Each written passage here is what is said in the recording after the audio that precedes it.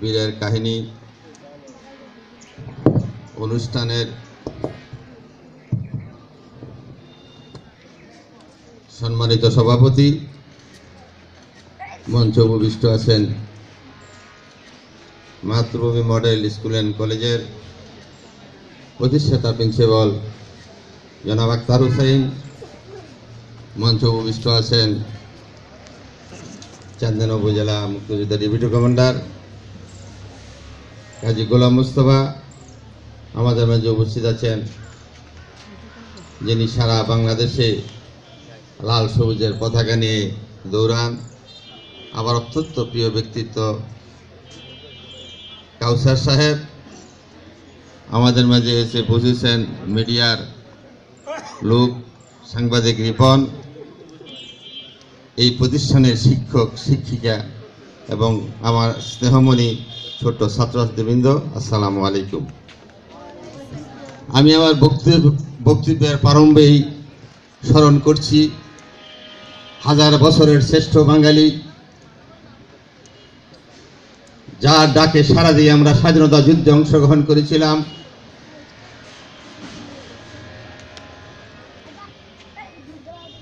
যিনি আমাদেরকে এই স্বাধীনতা দিয়েছেন, হাজার বছরের শ্রেষ্ঠ বাঙালি জাতির জনক বঙ্গবন্ধু শেখ মুজিবুর রহমানকে।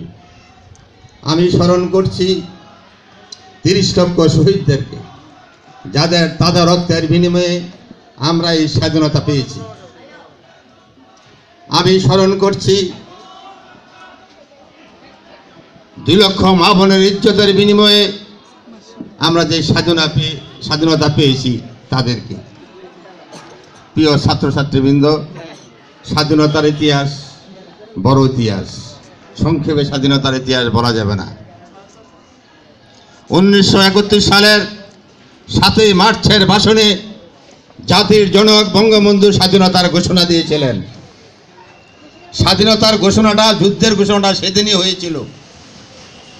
1931 সালের 7ই মার্চের ভাষণে বঙ্গবন্ধু বলেছিলেন, এবারের সংগ্রাম মুক্তির সংগ্রাম, এবারের সংগ্রাম স্বাধীনতার সংগ্রাম। এটা তো স্বাধীনতার জন্য ঝাঁপিয়ে পড়ল। 7ই মার্চের ভাষণে উনি বলেছিলেন। সেই দিন এই দেশের তরুণ সমাজ, আমরা যারা ছাত্র ছিলাম, কৃষক শ্রমিক মেহনতি মানুষ জাগ্রত হয়ে উঠেছিল বঙ্গবন্ধুর ডাকে।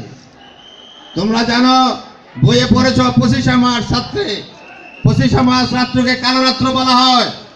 সেই রাত্রে পাকিস্তান বর্বর বাহিনী ঢাকার রাজপথে রক্তে রঞ্জিত করেছিল। পুলিশ বাহিনী হতে আরম্ভ করে শ্রমিক, বুদ্ধিজীবী সবাইকে হত্যা করেছিল। সেদিন থেকেই আমাদের এই দেশের যুদ্ধ আরম্ভ হয়। আমরা 25শে মার্চের পরে 1931 সালের এপ্রিল মে মাসের দিকে এই স্বাধীনতা যুদ্ধে ঝাঁপিয়ে পড়ি। এই দেশের স্বাধীনতা যুদ্ধে যারা ঝাঁপিয়ে পড়েছিল, তারা অধিকাংশ লোক ছিল কৃষক শ্রমিকের সন্তান। বড় লোকের সন্তান নাকি হয়তো সেদিন যুদ্ধে যায় নাই। যারা কৃষক শ্রমিক মেহনতি মানুষ এবং যারা খুব অভাবী ছিল, তারাই সেদিন যুদ্ধে ঝাঁপিয়ে পড়েছিল, তারাই সেদিন জীবন দিতে গিয়েছিল এই দেশের স্বাধীনতার জন্য, এই দেশের পতাকার জন্য। প্রিয় ছাত্রছাত্রীবৃন্দ,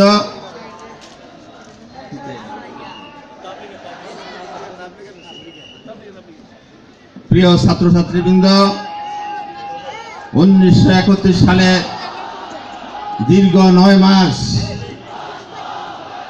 আমরা ভারতে ট্রেনিং দিয়েছি। দীর্ঘ 9 মাস আমরা যুদ্ধ করেছি। দীর্ঘ 9 মাস যুদ্ধ করার পরে আমরা এই স্বাধীনতা পেয়েছি। এই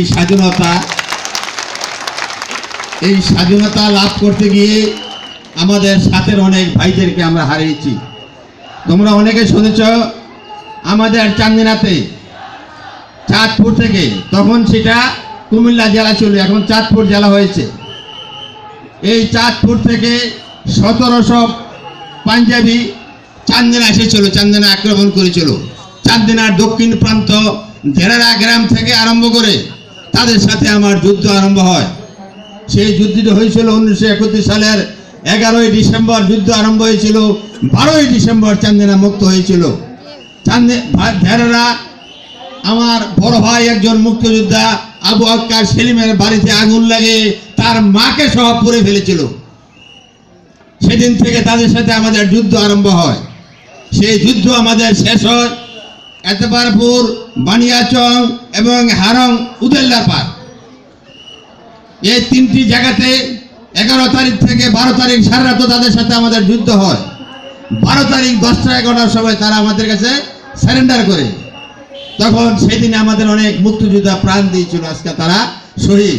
আজকে আমার সাথে অনেক মুক্তিযোদ্ধা আছে।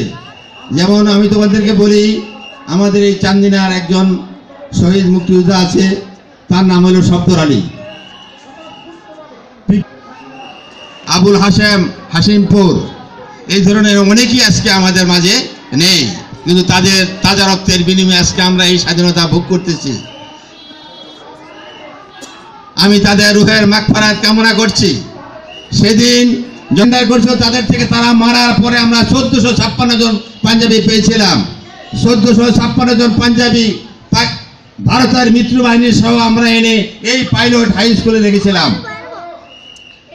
পাইলট হাই স্কুলে তাদেরকে রেখে আমরা তখন সারা চান্দিনা জানিয়ে দিয়েছিলাম যে আমরা আজকে থেকে চান্দিনা মুক্ত দিবস, আজকে আমরা চান্দিনা মুক্ত হয়েছি। সেই 12 ডিসেম্বর, আজ থেকে 2 দিন পর বুধবারে আমরা 12 ডিসেম্বর চান্দিনা মুক্ত দিবস পালন করব। প্রত্যেকটি বছরই আমরা পালন করি। তোমাদেরও দাওয়াত রইল, তোমরা সবাই আমাদের সাথে আমরা একটা র্যালি করব, র্যালিতে যোগ দিবে এবং 12 ডিসেম্বর তোমরা খুব উৎসাহের সাথে পালন করবে। সেই দিন আমরা অনেক মুক্তিযোদ্ধাকে হারিয়েছি যারা আজ আমাদের মধ্যে নেই। এখানে যুদ্ধ শেষ হয় নাই। সেই 11 তারিখ রাত্রে আব্দুল মমিন বীর প্রতীককে হত্যা করা হয়েছিল এলেটগঞ্জ পুরানপুরে। সেদিন সে শহীদ হয়েছিল। এখান থেকে 7 জন পাঞ্জাবি ছুটে চলে গেছিল আমার এই ইউনিয়ন, মাসকারি ইউনিয়নের ফাউই করতলা নামক স্থানে। সেখানে তাদের সাথে আবার সারা রাত্র যুদ্ধ হয়। তখন রাত্রে আমরা গ্রেনেড সার্চ করে তাদেরকে হত্যা করি। সেখানেও আমার 7 জন, মুক্তিযোদ্ধা 3 জন, অমুক্তিযোদ্ধা 4 জন, এই 7 জন শহীদ হয়েছিল। এইভাবে আমরা এই স্বাধীনতা পাই নাই। আমাদের স্বাধীনতার জন্য রক্ত দিতে হয়েছে। তোমরা যারা আজকাল ছাত্র, তোমরা যারা আজকাল শিশু, তাদের এই কথাটা স্মরণ রাখা প্রয়োজন। এই যে তোমরা স্বাধীনতার পতাকা উড়াচ্ছ, এই স্বাধীনতার পতাকা তোমাদের মাঝে কিভাবে এসেছে, কিভাবে আমাদের এই স্বাধীনতা অর্জন হয়েছে। আমাদের এই স্বাধীনতার জন্য অনেক রক্ত দিতে হয়েছে। আজকে তোমাদেরকে আমি বলি যে 1000 বছরের শ্রেষ্ঠ বাঙালি জাতির জনক বঙ্গবন্ধুর কথা বললাম। জাতির জনক বঙ্গবন্ধু চেয়েছিল এদেশের দুঃখী মানুষের মুখে হাসি ফোটাইতে, কৃষক, শ্রমিক, মেহনতি মানুষের মুখে হাসি ফোটাইতে।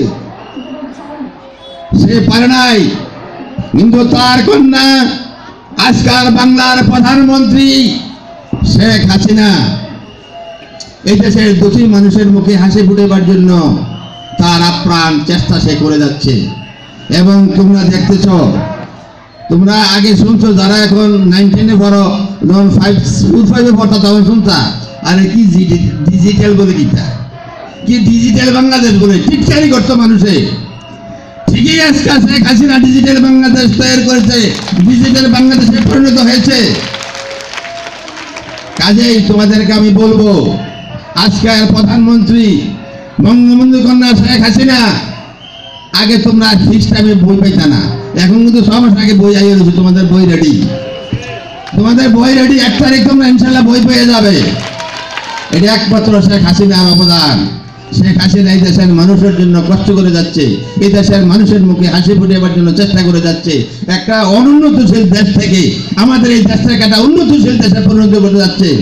তোমরা যারা আজকে লেখাপড়া করছো, আমরা কিন্তু এই ঠিকমতো বই পাইছি না, কলমও পাইছি না, কাগজও পাইছি না, কারেন্ট তো দূরের কথা, হারিকেনও পাইছি না। আজকে তোমরা কোথায় আছো? কোথায়? তোমাদের কোনো কিছুর অভাব নেই ইনশাল্লাহ। তোমরা সব দিক দিয়ে স্বয়ং সম্পূর্ণ। কাজেই আমি আসলে আমার অন্তরের অন্তঃস্থল থেকে এই প্রতিষ্ঠানের প্রতিষ্ঠাতা জনাব আক্তার হোসেনকে ধন্যবাদ জানাই। তার কারণ উনি একটি এমন প্রতিষ্ঠান করতে চান আমি সবসময় বক্তব্যে বলি যে আপনি এমন একটি প্রতিষ্ঠান প্রতিষ্ঠিত করেন যে আপনার ছেলে মেয়ে থেকে আপনি ডাইকে আনতে হবে না, তারাই আসবে আপনার কাছে যে ভালো স্কুলে ভর্তি হওয়ার জন্য। কাজেই তোমাদেরকেও আমি অনুরোধ করবো, তোমরা ভালোভাবে লেখাপড়া করো, এই প্রতিষ্ঠানে একটা সুনাম অর্জন করো, যাতে এই প্রতিষ্ঠানটি চান্দিনার মধ্যে একটা শ্রেষ্ঠ প্রতিষ্ঠান রূপে পরিণত হয়।